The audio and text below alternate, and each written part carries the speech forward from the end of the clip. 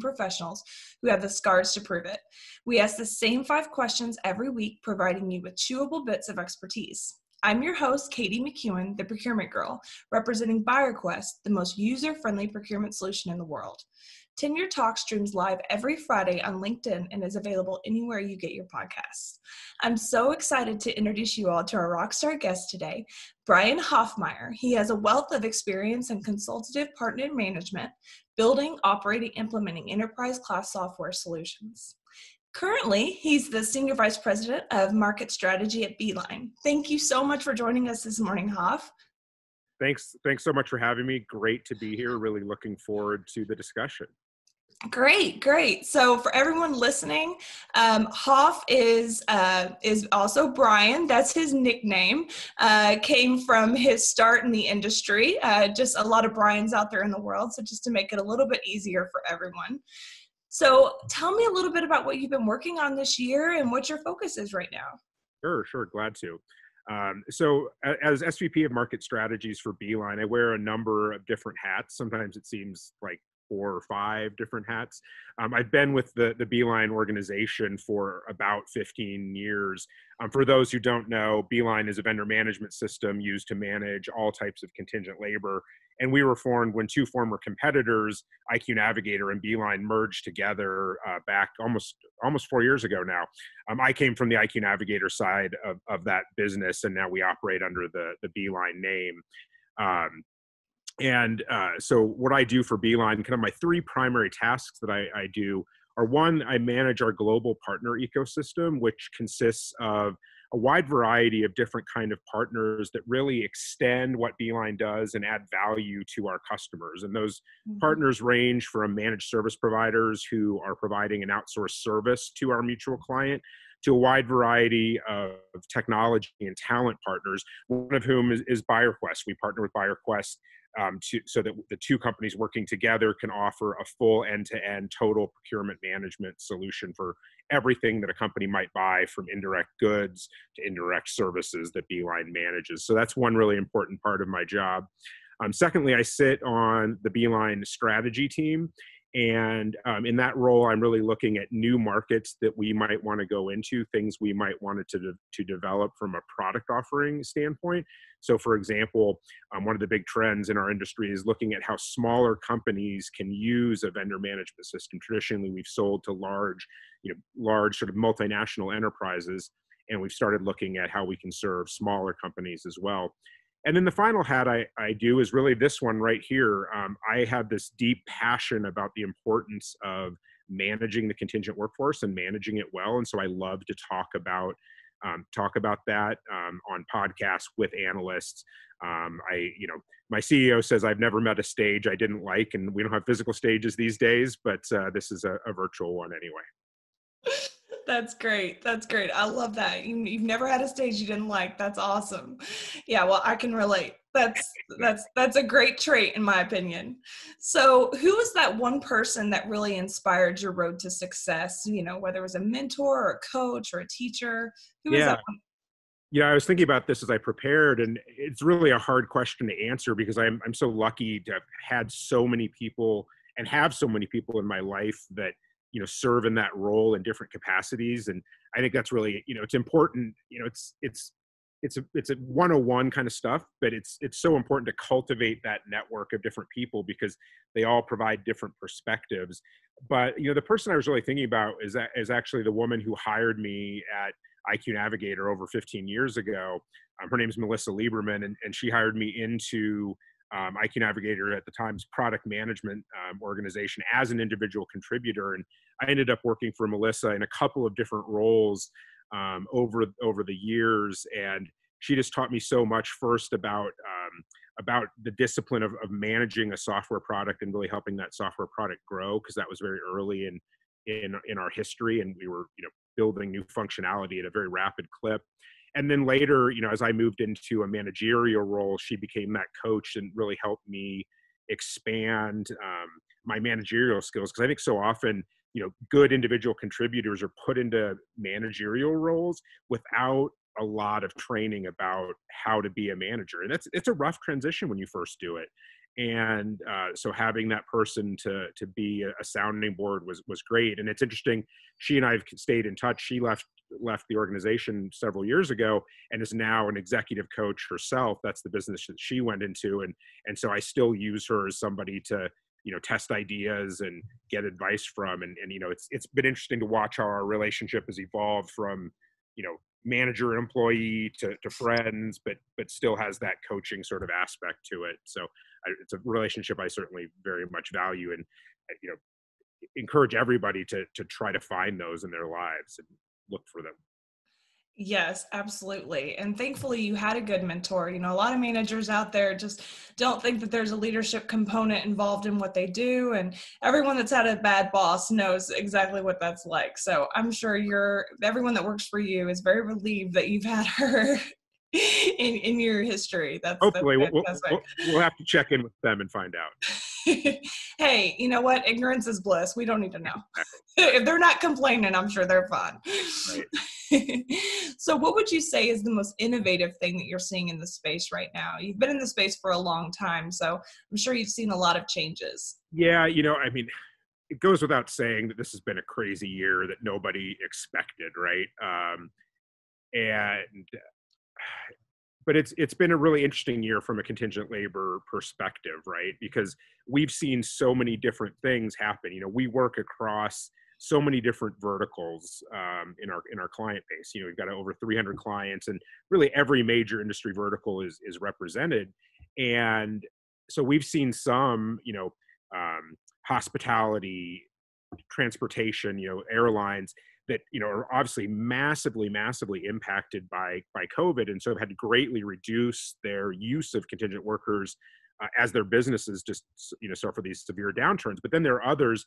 I think financial services is a great example, who've had this huge ramp up of their use of contingent workers because they're having to do things like bring people on to process small business loans that are part of the COVID relief packages, and that's a great way. Contractors are a great way to do that. And so what that's forced us to do is really quickly react to this changing business world and say, what can we do to help our clients succeed? And so immediately, when everything around the pandemic started happening, probably in very early March, we formed a cross-functional COVID task force within Beeline to really look at what can we do to help our clients. And we interviewed clients, interviewed all of our partners, and very quickly rolled out some functionality to help them better track where their contractors were. Are they working remotely? Can they work remotely? Do they have the equipment that they need? Because there was this wholesale shift from industries that said, heck no, we can't have remote work, to absolutely having to have remote work. And so we had to innovate very, very quickly there to provide that solution. The other thing that we did that was really important was around what we call redeployment of contractors, and not just contractors, full-time workers. We wanted to provide a place for those people that were let go from their jobs to land and be tracked and kept in touch with, so that when the economy starts to recover, companies can go back and get those people back because they already knew they were doing a great job for them.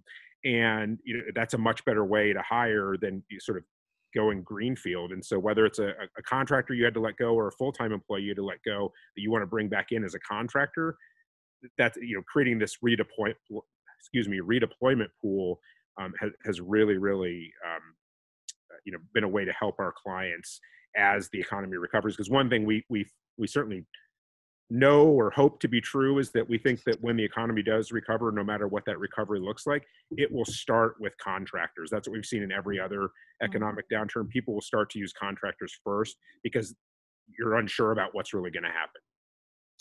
And the expense, it's obviously much less. Yeah. That's an incredible idea. And that way these employers don't have to completely start over. They've already got that pool of people that they can pull from. So that's fantastic. Yeah, I hadn't heard of that. That's really good to know. Yep. So can you tell us one unique thing about you that maybe would surprise some of the folks in this space that maybe have known you for a while, that be a little surprised?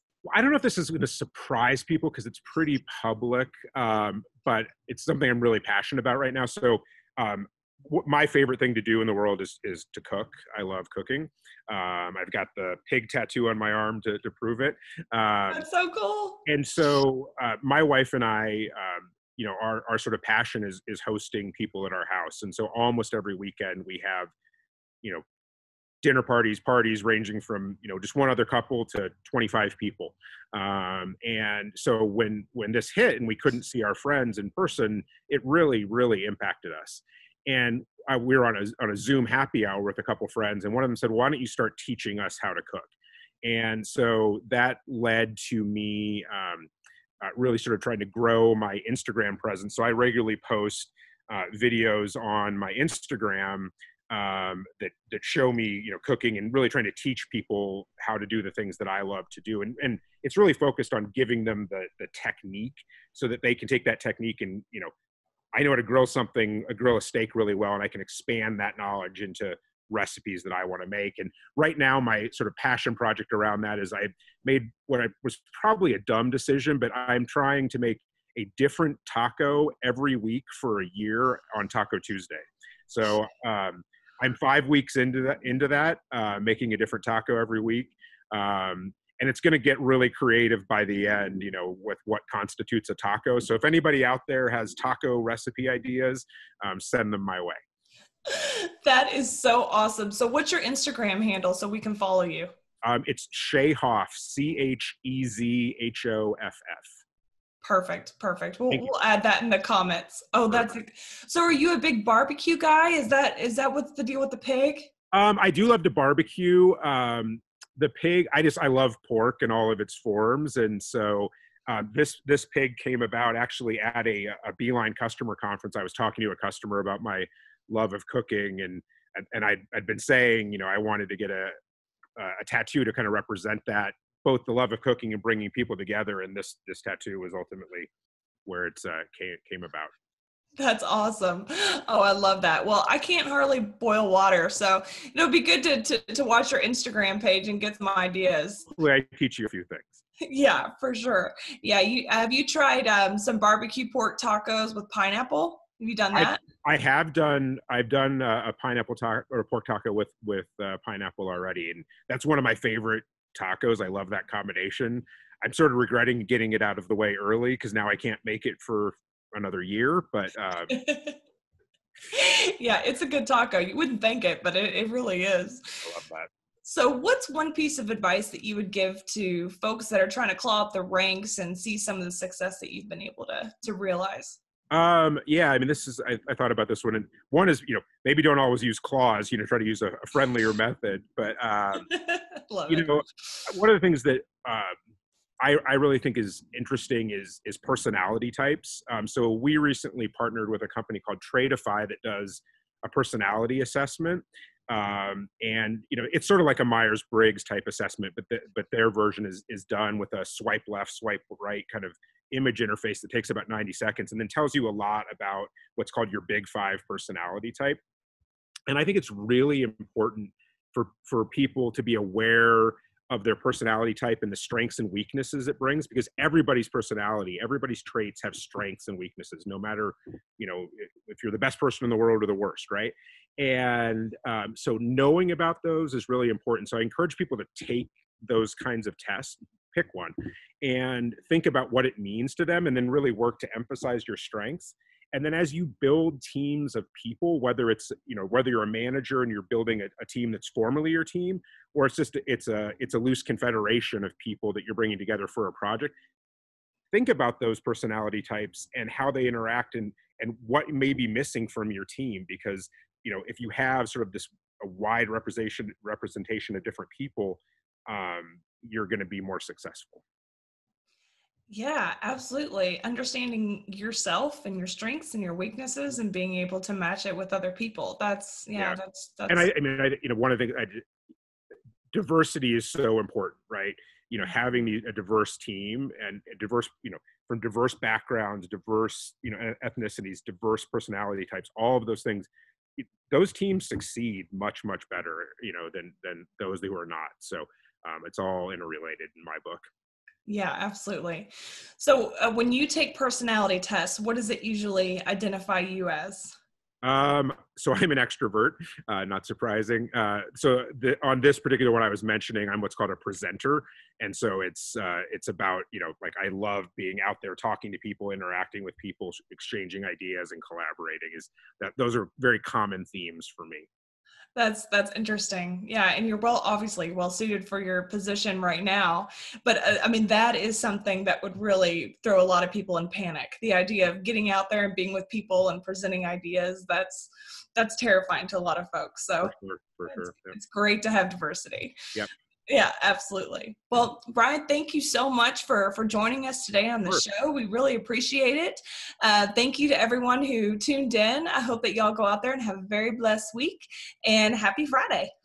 Thank you very much. Thanks off. Take care.